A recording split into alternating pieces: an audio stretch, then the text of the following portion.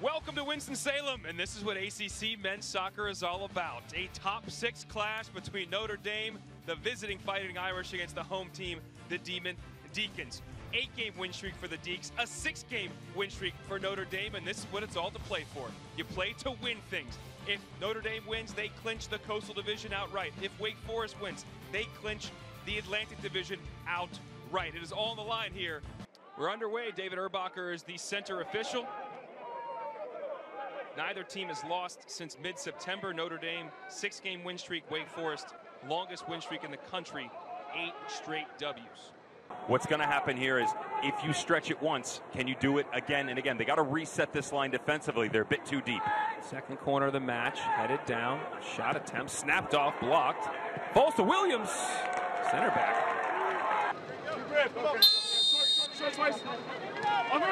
Plays it short, change the angle. Back to Swollen. Fights off the challenge. He's got space, gives it a hit. Just wide. In respect, given the stakes that are at play for both of them, the divisional title and the possibility to be the #1 overall team and seed in the ACC tournament. Flax, good turn by Mitchell. Out is there. Going the other way a little bit, dealing with some of the frustrations during warm-ups for him. We are creatures of habit. Cooper Flax takes it forward. Mitchell is there, but so is Dowd. As always. Senior from Georgia. Easy, son. Go on. Go on. Uh-oh. Watch out. Uh-oh. Bafor. 2v3. He'll give a strike from outside. Alfred's got to lay out. Just turns and says, hey, what are we doing here, guys? Flips it over to Cummins. Back to O'Gara.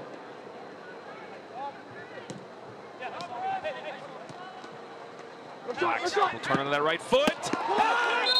He threatened the UNC game. Looks similar. Just turn and pipe that thing. This #1 overall seed potentially is on the line here between these two teams.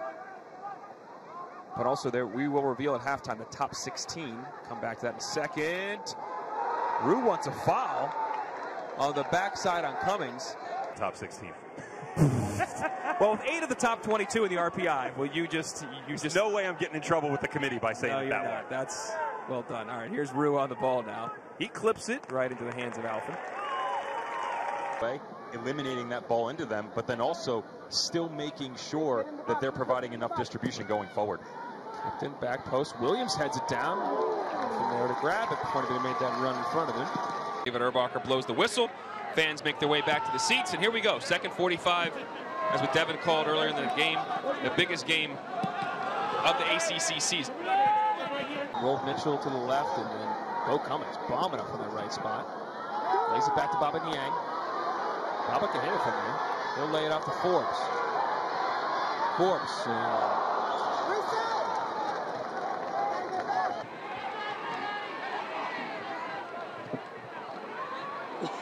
Hooks it, keeps it into play. Forbes now. Running Williams on a yellow card, skips by him. Low ball played in! What a block! Still there though. Flax. Forbes dummies it. Deflects and almost an own goal part 2.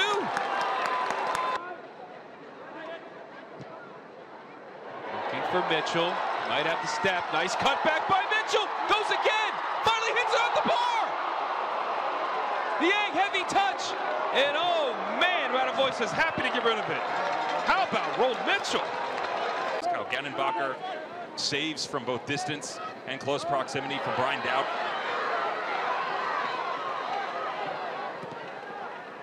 Flax sprays it out to Niang. Cummins on the overlap. Niang charging, goes down. Erbacher waits and then says, get up. There either for Radovoice in from behind. Get a touch on the ball first. Notice how he just sort of leans into it, Baba Niang. Now, the shoulder, there's a little bit of contact, but his foot actually touches the ball first. Niang starts to lean and then. But if they're not coming and they're sitting deep, you almost have to drop. Niang, 1v1.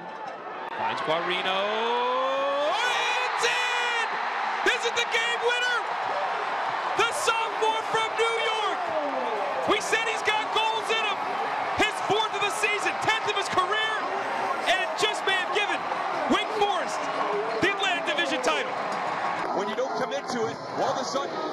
space is readily available and allows them to continue to move for the ranks and play right into the hands. Tiki-taka stuff. Babanang from the far side creates the overload. Now all of a sudden you're trying to find that next mark. About 10 minutes ago, there was a dummy that the ball got let through, and we said your head's on a swivel. Where's the next run coming from? That's exactly what happens here. For both teams, the Irish hoping they can find the equalizer and flip that equation. Wanting a foul there is Rue, and Urbacher gives it. You like it? I think it's the right call. All their big bodies come forward. You see they've been successful on set pieces. Clipped in. There it is! You said be smart. They were just that. And it's Daniel Russo. Came off the bench.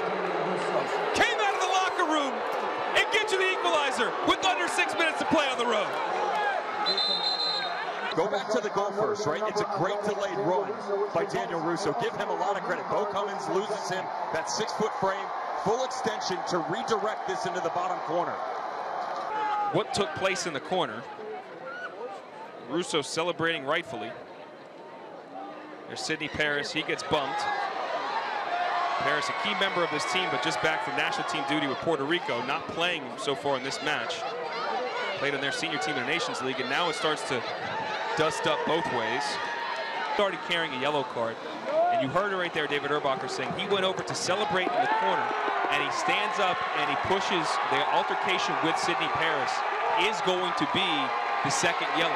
And as you heard Chad Riley saying, well, you issued a different yellow, he's trying to explain it and saying, I can look at this review and check it out. Second yellow, red card. Russo is out of the match after scoring the goal. Tubbs on him. We're under 5 minutes. A good turn by Babaniang. Drills it, deflects! Wow. Woo! In college soccer, the regular season anymore. The point would clinch the division for Notre Dame outright. It would also maintain their #1 spot, but it's not over. Swollen cuts it back. Diego!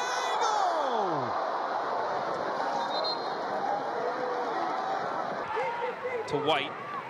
Escribano on it. Every fan on their feet right now. Everybody on the bench on their feet. 70 seconds left. Driven! Oh! Wow, Prince Amponsa just challenged down. Escribano, Tubbs going forward. Ball played in, looking for Roll Mitchell. Falls for Wallet, struck, deflected. 14 seconds, corner. Swollen lines up, is he gonna get a shot? He is. Punched by Dowd, and that's gonna end it. Notre Dame clenches the Coastal Division title and remain unbeaten in ACC play. 6-1-1. They take a point.